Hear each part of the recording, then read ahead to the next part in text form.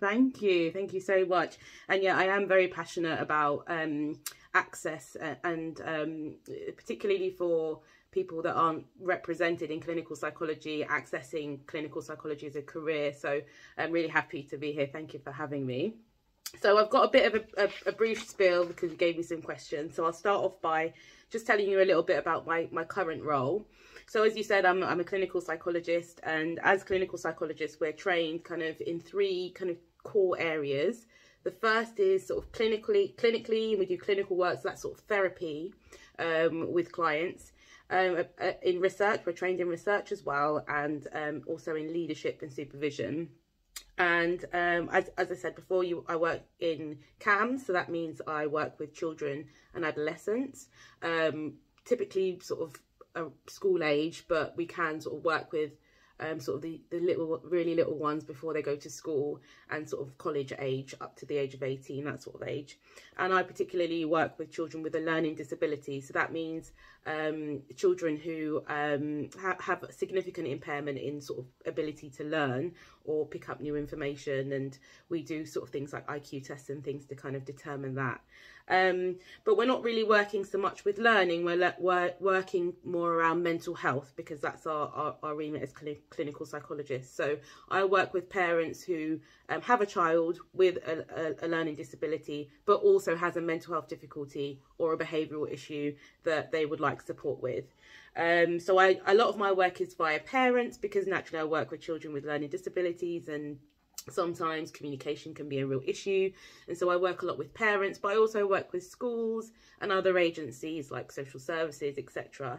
And I do kind of clinical work in that kind of capacity. In terms of kind of other work that I do, I'm also a teaching fellow, so I do some part-time work, sort of essentially being a tutor to students who are on a master's in neuroscience and psychology, and that just involves me just sort of chatting with them and just helping them with their studies, talking through things, theory, etc. And then of course I have my YouTube channel and my Instagram page, where I'm trying to make psychological information, clinical psychology information really, accessible to people who are kind of early on in their psychology career, but want to just kind of gain a bit of an understanding and knowledge of what clinical psychology is about, and how we take those theories we learn about in lectures and actually apply them. So a typical day for me was really hard for me to think about this, because literally every day is different. So it's a really varied job, and that's one of the things I really like about my job. But as I say, I do sort of clinical work, which involves sort of assessing for difficulties. It can involve planning with parents about what we do about kind of issues that they're having with their child or in their household, and it can also involve kind of educating them about theory that I'm using to inform the work that I'm doing. The way that I approach, and the way that clinical psychologists approach work, is that we're two experts coming together, and we work collaboratively to kind of alleviate any difficulty that's happening for people. So the people that are coming are experts in their household and their environment and the way that they live their lives, and I bring theory, and we work together, and we use the two together to kind of muddle through and make the best of what we can of the situation. And so I do that with parents, and that's kind of the core part of my clinical work. And of course it's a bit of a process, making change, and so I support parents through that process, and we you know, redivert if we need to, rethink about things if we need to, and we just work through things together until parents get to a point where they feel like they can do it on their own. I also in my sort of day-to-day job in CAMS, I do collect kind of feedback and questionnaires and things like that, so I know about my work and how effective it is, and in that sense that's kind of research and auditing ourselves and making sure that we're doing things in the right way and what we're doing is effective.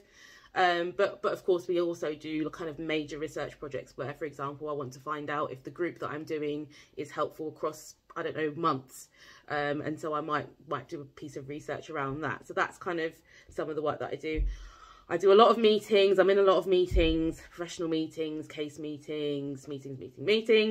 And as I say, I work as a teaching fellow as well, and I do that in the evenings and at the weekends, which is quite nice because it's separate to my clinical work, but it's still somewhere I'm using my skills and my knowledge, because you do have to have the doctorate that I have to do that role.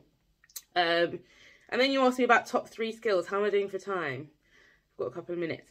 Top 3 skills that are important for succeeding in my role. So the top 3 skills are empathy, reflectiveness and self-care. So empathy, because being able to put yourself in somebody else's shoes is really important for the work that we do. Of course, we're talking through people's difficulties, and if we're not able to kind of take an approach as though it's them, then we might be trying to enforce our own lives on other people, and that's not cool. So we don't do that.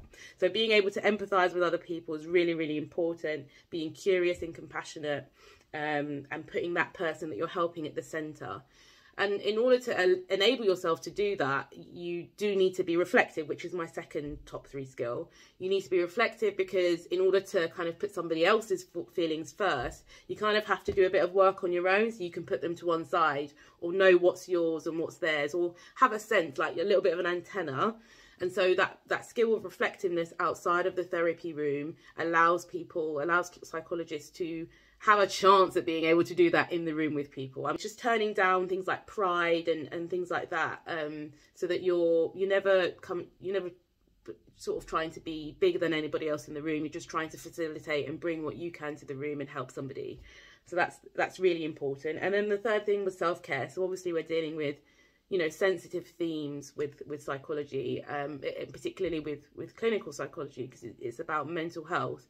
And we often are working with people that are at the brink of crisis. Unfortunately, when people come to us, they've been waiting a while and things have got quite bad sometimes. And so we're dealing with, you know, really difficult themes. So to be able to, I guess, take a step back from that, it requires that as a clinical psychologist, we're looking after ourselves, making sure we're checking in with colleagues, making sure, you know, I know what I need in a particular, I don't know, space or time, to kind of relieve myself so that I'm looking after myself. So those are my 3 kind of top 3 skills.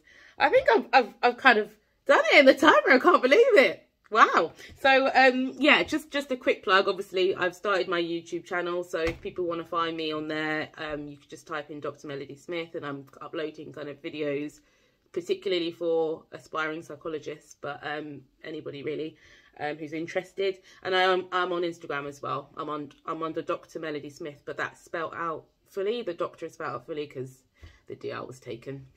So anyway, but thank you very much for listening. Any questions? Don't jump at once. Maybe I could start by just talking about what the route is to clinical psychology. It's because it's quite winding, or well, actually everybody's route is different really, but there is kind of basic things that you have to do. So I studied my undergrad at Brunel, and I did an undergrad in psychology with professional development. So that was a sandwich course. It was a thin sandwich, so I did 2 6-month research placements.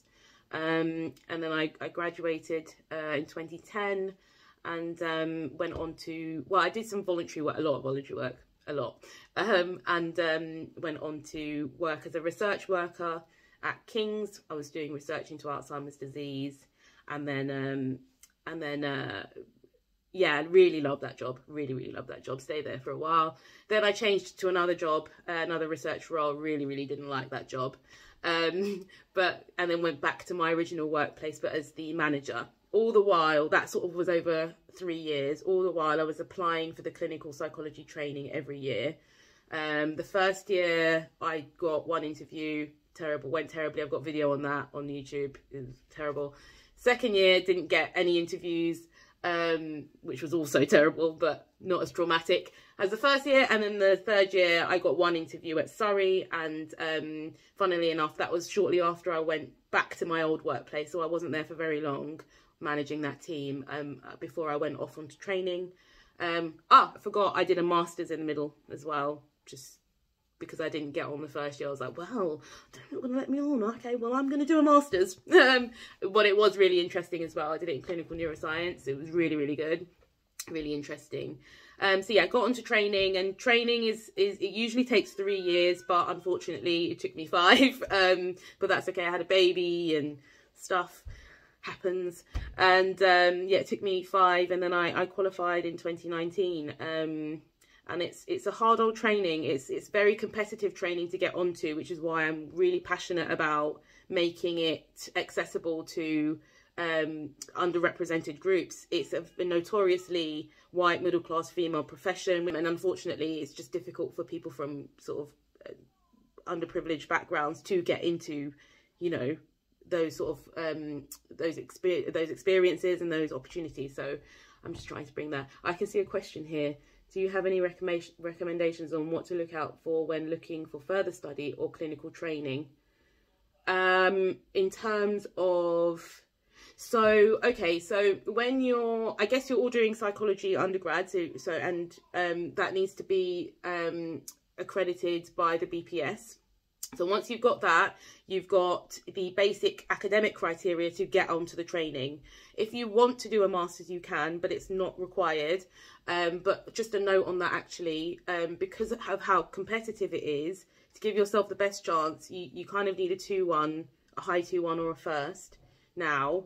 If you don't, then it might work in your favour if you do a master's, if you've got like a 2-2 or a low 2-1. In terms of what courses to take, anything that's kind of anything that's clinically applied would be good. There is a clinical psychology master's. It's not necessary to study, as I say, but it might give you a bit of an understanding of how the theories work. But really and truly, the main thing is to get experience, work experience, and to apply the theories in clinical practice as much as you can. That might look like getting an assistant psychologist post. That's kind of, I don't know, ideal route, but it's not the only route. Care assistant work is great. Research work is also quite competitive, but it's really, really good.